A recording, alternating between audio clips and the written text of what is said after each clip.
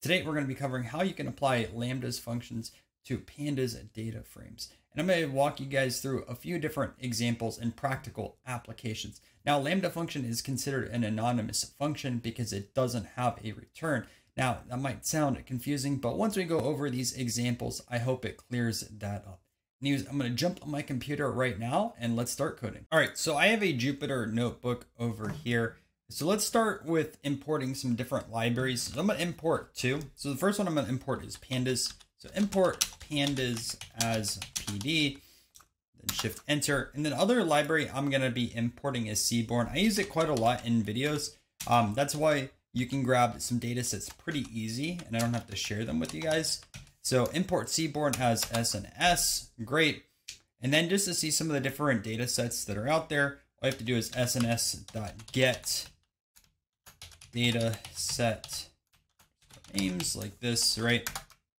And shows you all of these. Now, what I'm going to be using is car crashes, but feel free to use whatever you would like. All you have to do to assign it to a data frame is df equals sns.load data set like this. And then in single quotes, I'm going to put car underscore crashes. That's great. And I have a typo because I put cat scratches, not car crashes. Then all you have to do, df.head, and I'm going to put 10 in here so you guys can see what it looks like. And total, speeding, alcohol, not distracted, no previous, insurance premium, insurance losses, and abbreviation of the state. So with that loaded, we can start working on our first Lambda function. Now, what I'm going to do for my first Lambda function is show you guys two ways to manipulate this total over here. So I'm going to multiply it by 100 and I'm going to make two columns. I'm going to make a normal total version 2 and then a total version 3. So here's the first way that you can do that. So if you're familiar with Pandas, if you want to build out a brand new column or series, all you have to do is write it out over here. So I'm going to say total V2, and then whatever I end up assigning it to, that'll be a brand new column and it'll be pushed over here to the right. And to write out, all I have to do is df.apply. This is going to tell us that we're going to be adding in a function to this data frame. Then what we're going to do is lambda like this, right? X, and you have your colon over here. And now what I like to do is mention what I'm going to be using. So I have total over here. So you're going to say X total, right? And then I'm going to say times 100. And then you have to specify what axis you're using. So I'm going to say axis equals 1. Okay. So let's just think about how this was written out. So new column over here, right? df.apply. And then you call in your lambda over here. So what this is saying is for every X in total times that by 100. And we're going to create a brand new column on it. So watch what happens. I put that over there. And I'm going to show you guys the second method real quick before we do a df.head.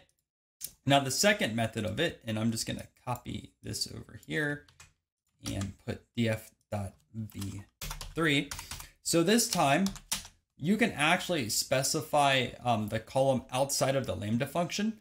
So again, if you're familiar with Pandas, you can just do df and then you can put total in here and then dot apply. And this is letting you know that we're just going to be targeting that specific total column, right? So then all you have to do is on the inside, put lambda X and then X times 100, right? So total V3, df, we're grabbing the total column, dot apply, and lambda X, right? We're doing X times 100. So I'm going to say shift enter over there. Now let's run this data frame again. So I'm just going to put a df.head 10. We're going to scroll down a little bit too. And then you can see we have total V2 and total V3. And this is just total times 100. So two different ways that you could apply this to a specific one. Both of them have their pros and cons. To be honest with you, this one's actually fairly straightforward. Just like from thinking about it, okay, you're just looking at df total and you're applying the lambda, which is that times 100, especially if you're going to be building these out in interview questions. You don't want to trip up over things, although this one isn't bad either. But those are two different ways that you can do your first function. Now we're going to be taking a look at if else. So for this one, I'm going to be looking at the insurance premium on this one over here. So I'm going to call this df over here, like always, and then inside over here. So what I'm going to do is say df, and I'm going to classify these different types. So I'm just going to say insurance premium like this, and then underscore type. Okay. And then that's going to equal df. And I'm going to, again, copy kind of what I did over here and just put df insurance premium. So that way we were just looking at that specific series. So we have that over there, right? df insurance premium. And then what we're going to do is dot apply. So dot apply, and then let's start writing out our lambda. So lambda x. Okay. Now we have to start writing our if else. So how an if else works in lambda is, let's write our first classification. So I'm going to put high, and then after that, you're going to say if x is greater than 1000, right? You're going to say else medium, and then if x is greater than 800, else low. So let's just walk through this specifically. So we're grabbing insurance premium, which is right over here. We're running our lambda function. So it's going to be considered high if x is over 1000. So insurance premium is over 1000. So this won't be high. This one will be, right? It's a medium if it's over 800. So no, this already gets classified as high. This will be a medium. This will be a medium. This will be a medium. This will be a medium. And then it's a low if it's under 800. Well, this is under 800. So that should be a low. So all I'm going to do is shift enter, right? And then just grab our df.head and we throw that in there. And you can see the insurance premium type is specified here on the side. So you do see this quite a bit, and it's pretty easy once you kind of get down the formatting of it. So now I'm going to show you guys how you can sum up two different columns through a lambda function. And you can do more than just summing them. I just feel like summing is pretty easy. And what I'm going to do is sum up speed and alcohol. So I'm just going to call this df spal, something like that. I don't know, spal. And then this is going to be equal to df.apply. And then we're going to build out our lambda function again, right? So lambda x. Okay. So now, if you remember earlier, right, I could specifically call what column I wanted. All you have to do is the same thing over here. So we have x, and then we're going to have speeding. And then we're going to say plus x, and then we're going to say alcohol, right? And then all I have to do at the very end is axis equals 1. Just shift enter that, and then I'll grab my head, and you can see that we have the summation, right? 7 plus 5, 12, 7 plus 4, we have 11. And you'll just have to believe me that all this math works on here. So you can call multiple within your lambda function. Just make sure that you specify specifically what you would like to run your calculations based off of. Now I'm going to show you guys a few different ways that you could update columns. And we're going to be taking a look at this abbreviation over here. So to do that, df.abbreviation, right? And what I want to do is change these from uppercase to all lowercase. So all I have to do is df.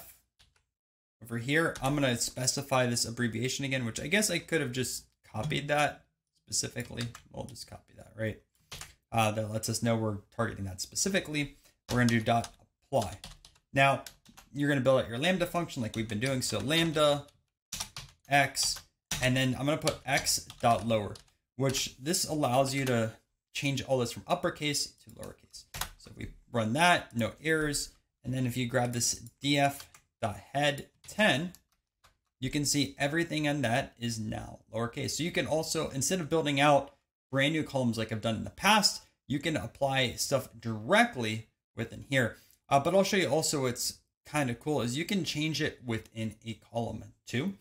So I'm going to copy a lot of this over here and paste it.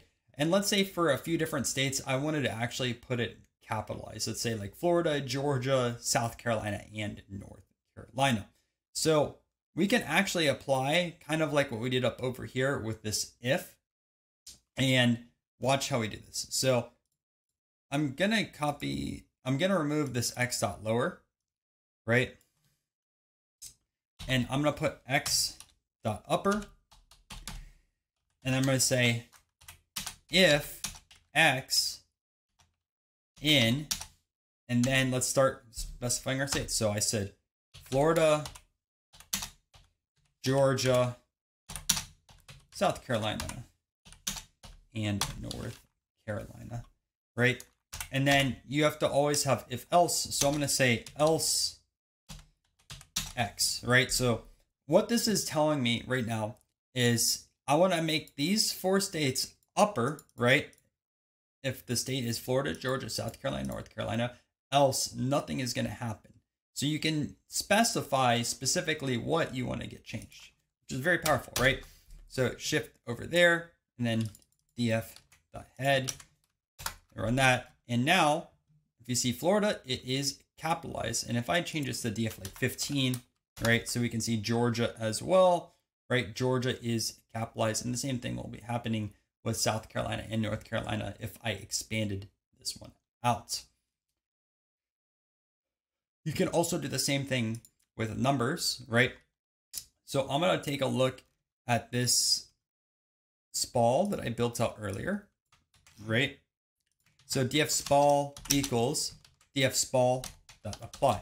So what we're going to take a look at on this one, let's say this 3.599, let's say I wanted to subtract 3 from it for some reason.